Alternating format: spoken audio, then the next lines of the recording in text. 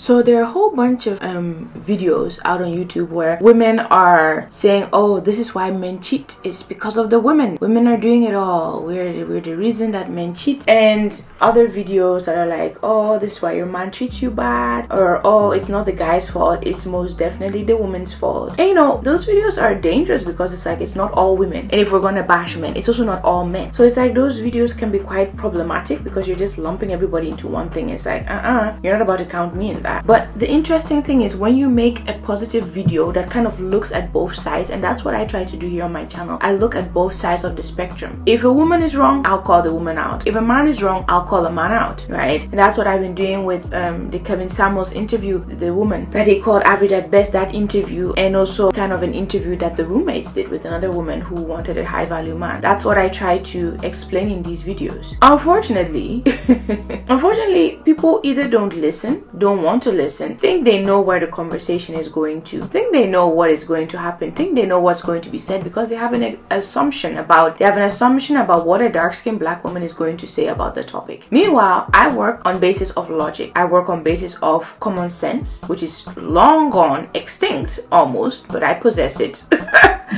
And I work on what's fair and listening closely and knowing that not everything that is said is necessarily to bash women and that there's some truth to certain things, but you can't lump all women in a certain basket. You can't lump all men in a certain basket. That is just not correct and not right. But what I see is that when you're looking at both sides and just kind of looking at both sides and just being fair, you might be seen as biased or like a traitor to women. And when you are on one side, if I were to praise men into the heavens, a lot of men would like what I have to say. If I were to do that for women, they would also like what I've got to say. But I'm showing an even playground. So most of these videos, it's like a lot of men going in on what I have to say, but I wonder if they watch the full video because I'm not here to bash men. No, if you're a guy and you have something sensible to say, you'll get all the praise, you know. And at the end of the day, I don't know why people get so hurt and feel so attacked, because if you don't fall under the category of men that I'm talking about, why are you mad? That's what I want to know. A lot of these men that are talking about women that are this and that are that, I'm like, yeah, okay, whatever he wants to say, that's his opinion. After all, it's women calling into these shows, so they're there to get the heat. I wouldn't call into this show because I already know about myself, and I'm not going to let somebody who doesn't know my life story to tell me about myself, right? But if you put yourself in that position, you know, you can expect to get the heat. The comments that I'm seeing, so loads of men were commenting on these videos. And I'm like, where are the women? You know that women don't like women most of the time. Women are mostly jealous of each other. So they don't really watch what other women are doing very much. So if you go to a job and there are women, you see that they will be gossiping about other women.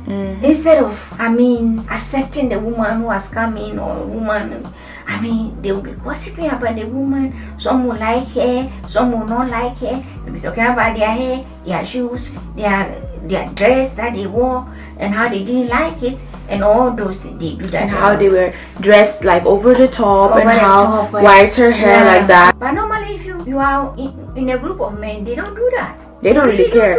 They're looking at how well you can do the job. Yeah, they don't care. You know. But women are not like that. You see very few women who really adore another woman.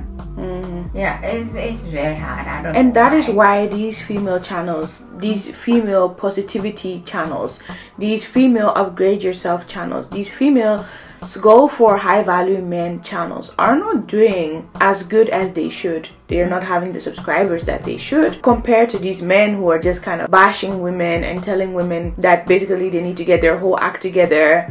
First of all, you're fat. You know, this fat thing, it can take somebody 5 years to get to a normal, what we deem as a normal, healthy size. You know, and you don't know how the person got fat. Sometimes they have emotional problems. They are emotional eaters. They eat when they are emotional. So then it's not only a gym thing. It's not only a gym. There are so many people who go to the gym, mad crazy. They can lift more weights than I can and everything, but they are huge because they're eating. And when you see them eat their 3-day meals a day, you don't see it. It's the in-between snacks. It's the on the way to the gym chocolate bar, finished with the gym crisps. Like it's the you know, there's this show in the UK called Secret Eaters. These people are out here eating everything. they are eating everything, but it's secret. So they follow them for a whole week or so, and they see what they eat, and they put it all together, whole bunch of wasted food. But yeah, they're piling it on in a huge tube, like the science tube, but bigger, like life size. And they're putting it all in there. Look, this is what you have for breakfast, but then you have a little snack on your way to this, and then you have a little snack. It's like, oh my gosh, this is what I eat in a day. That is crazy. So a lot of people, these people need psychiatrists. Can they pay for it? Do they have the financial ability to pay for it? No, they don't. But anyway, if we're talking about these high value men that people keep wanting, you know, and they say that the high value men don't care if the woman has a lot of money. So you could get somebody who doesn't have a lot of money, has a normal stable job but not a lot of money, isn't rich, isn't what you'd call high value, but isn't high value in other areas, in character, in whatever, and they want to get with a high value guy because they're tired of dealing with broke dudes and low value guys, as some would call them, dusties as others would call them. And yeah, they want the best for themselves. So yeah, they want high value men. But they are fat. They are overweight. But they're dealing with emotional issues. But the money they're making, I mean, it's a stable job and all, but it's not going to be enough money to pay for a whole psychiatrist or psychologist or a therapist or whatever. It's not going to be enough money for that. So how do you tackle that? And these are some of the things that, yeah, this is where it becomes interesting, because it's not always just as easy and as clear cut as that, right? You don't want another woman to be okay or whatever. And that's one. It's like that. And two, they don't think a woman can tell them what they can look for in a man. They think it's a man that's supposed to tell them. But the fact of the matter is, the woman has been through what you're going through. They've been in the dating scene. They've seen what works, what doesn't work. They've seen what the guys like, what they don't like. You know, and these female positivity channels do actually stress the fact that, yo, get your health right. They really promote that. Some of them even show you their workout journey and stuff like that, right? Or their skin loss journey. So they're helping you level up. But yeah, there's just something very strange about women in general in the work field. But I'm also noticing that same work environment tension that can sometimes be around in the YouTube spaces as well. Where it's like, okay, we're outraged that Kevin Samuel said all this to this woman. But there are actually channels where women are praised, where women are like, look, if you are quote unquote average, that doesn't mean you should just be single for life, right? But then again, that's not what he said. He said pick somebody who's also average. But you know, there are people who with their whole average selves bag a high value dude. And how to do that, the strategies to live your best life no matter how you are, is what some of these female positivity videos, or whatever you call this sphere or this sector on YouTube, that's what they advocate for. That's what they try to teach women, that no, you deserve the best no matter what, but do lose weight, dress well, put on some perfume, you know, look the part as much as you can, because of all this average at best stuff. This is why people are running to cosmetic surgery and dying like crazy. I just heard today about the pee challenge. I thought it had something to do with urination. No, the pee challenge is where this rapper Lil Duval, this is a while back, but I actually saw this video by Real Talk with Yanni. Love her channel, by the way. Go subscribe, links in the description. But she talked about this period challenge, and it was when, you know, when a woman that has a big bum is standing straight and the bum is just out there, like the circle of a P, and then people would write period behind it. And you know that everybody says that, like, period behind everything. So it's like the woman would stand there and the bum is shaped like, with the legs, it's shaped like a P. So then they put period, and people were just posting. He was like, if you're not shaped like this, you can't say period. So all the women were posting period, their bums, and then with period behind it. So yeah, these type of challenges, like, ooh, who has the bigger bum? Where's the most outrageous bum? And comparing and looking, are you eligible to say period or not, according to this rapper or whatever. I know it's just a challenge. And again, if you don't want to be part of this mess, if you don't want to be part of the women that he's talking about, you don't have to participate in this challenge. Everything is like, do with it what you want kind of thing, right? But in any case, a lot of people, because of these average comments and all these weird challenges, and then there was the Kylie Jenner challenge, like, yo, blow up your lip like a blowfish or whatever you call those fish and see if you can look like Kylie Jenner. Stupid, ridiculous. Like, that woman's got a lot of work done by, well, anyway, some people argue that allegedly the people weren't even professional plastic surgeons. But that's besides the point. They have enough money to where even if things go wrong, they could fix it. And all the pictures we see on social media, you don't know if at the time of posting they're actually lying in a hospital bed somewhere recovering from some surgery, or they're actually at home recovering from some surgery and having the best care and the best water and the best I don't know, humidified but yet dehumidified room, and the best care, and the nurse that is living in the house because it's so big, and you know, all this stuff. But your regular degulars, schmegulars, will go to Turkey, wherever, South Korea, all these places where they don't even speak the language. Amazing countries, by the way. Love these countries. But yeah, they'll go to these places, and those places actually do have a good reputation. I must say that when it comes to cosmetic surgery, and people go on cosmetic tourism and all this type of stuff. But then you have places like flat 3 apartment D complex in the hood where there's this guy with a syringe about to pump you up with God knows what. And people go do that too because they are desperate to post on Instagram that they have a period bomb, that they have big old lips like Kylie Jenner. I mean, that they cannot no longer be called average because they've spent thousands and thousands of dollars that they do not have. It's all credit, by the way, to look like something they are not. That to me is sad. That to me is sad. So that's what I'm saying. But a lot of women will be in these chats, will be on these videos, being like, please help me. You already know they're going to tell you you're average. You already know they're going to bash you, and if you can't stand the heat, stay out of the kitchen. From now, we've all learned that this is, for instance, if we take Kevin Samuels, and there are so many more, this is how the guy rolls. I mean, to me, it's crazy. It's actually crazy. It's crazy that women flock to that and then boo-hoo that about the stuff that's being said. Whereas there's such a positive space out there for women. But women don't like women. I don't know.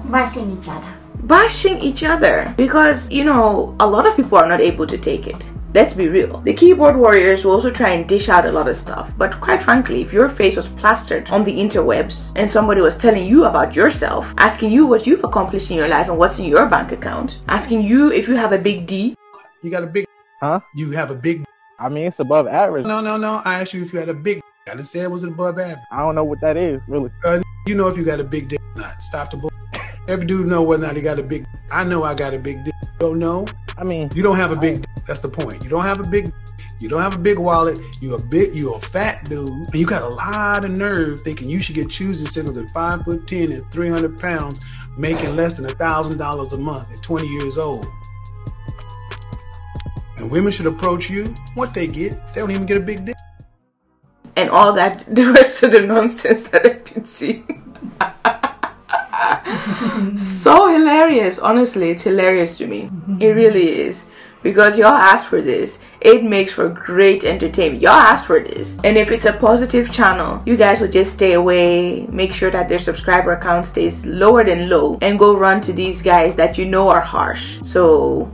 well, it is what it is. It's two things. The harshness could be toned down, but also if you know the person is harsh, why are you going over there? It's like going to Gordon Ramsay's Hell's Kitchen and expecting him to be friendly and cuddle you and just be over the top with the compliments. We already know Gordon Ramsay don't play that. If your food is trash, he'll spit it right out on the floor there, which I always wonder who the heck cleans that stuff up. He'll just spit it and tell you you're an idiot sandwich on top, and you'll take it.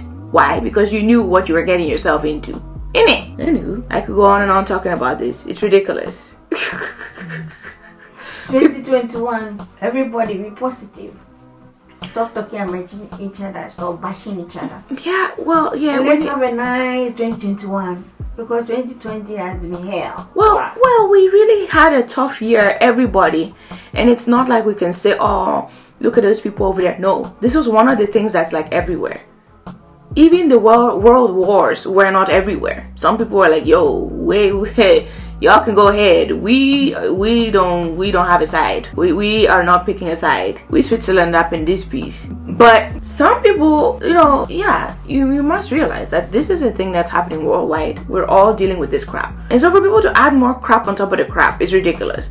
Even if we're talking about all this finding people to date and stuff like that, it's like, yeah. You do know that we're in the midst of a panoramic, and it's even more difficult now to do all that stuff anyway.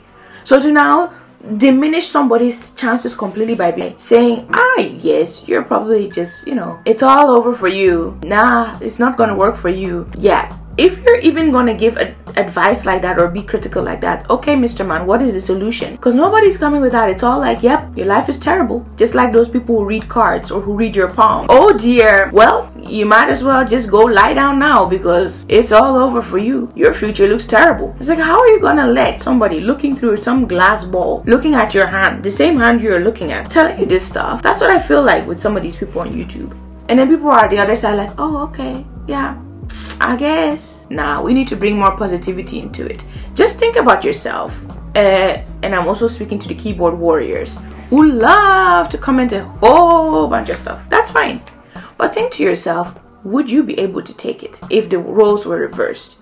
Because I know that a lot of people commenting are not high value nothings. They are high value nothings. If we're talking about money, maybe they have great personalities. Hey, maybe they're funny. Ooh, maybe they're very kind. Maybe they're nice. But the high value stuff that this guy is talking about, for instance, you ain't that. You are not that. High value men, they will not come and comment those comments. No, I don't think they have time. But they respect themselves. They respect themselves and they have too much. They're too busy managing their businesses. What? They don't have time to sit here and be a keyboard warrior. I need to see proof that these people typing, yeah, tell that average person. First of all, I need to see what they look like. I'm sorry, I need to see what they look like. Everybody in hiding must surely come to light. What do you look like? That's one. Two, what's in your bank account? And that's what shows you that the internet is so fake. People have time to sit here and comment on people and say nasty things. And it's like, if the roles were reversed, would you be able to take it? At least Jessica, the woman y'all call average at best, has 6 figures, which is what a lot of these keyboard warriors have been wishing for decades, and they still don't have it. So in the grand scheme of things, yeah, what does your life look like? That's the main question. Whenever you're going to be mean to somebody or be like, ha ha ha ha, you don't have this, you don't have that. Okay, what does your life look like though? And you say, I hate to say it like that because that sounds very harsh as well, but it's the only way where we can think about what we say when we say it. If you are going to degrade somebody, what does your life look like? And if your life is way better than that person, okay, what about teaching people how to get to that level? There is so much joy in teaching people the ropes of a craft or how you got to where you are.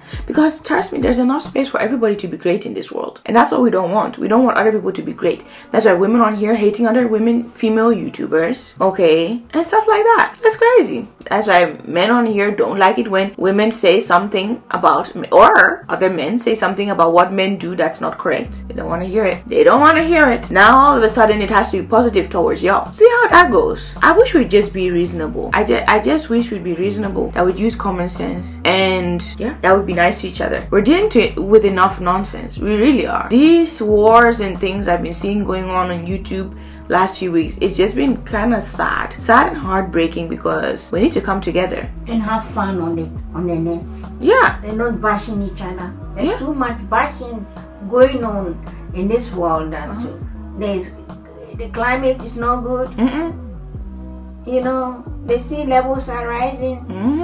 Islands are disappearing. Well, and we sit here, we just talk rubbish just to bring people down. Do you know how many people? How about doing something positive in your life? Changing things. You know how many people have been somebody else? Yes, you know how many people have been depressed this year? How many people have committed S this year? You know? How many people have lost their lives this year due to gun violence, due to corruption, due to depression, due to so many things? I don't think people really realize you are the lucky one here. So you should love somebody else, with words, not with anger and with all those silly comments. You guys, we cannot live life like it's 2019. Now we actually need to make sure that we don't become extinct as a human race.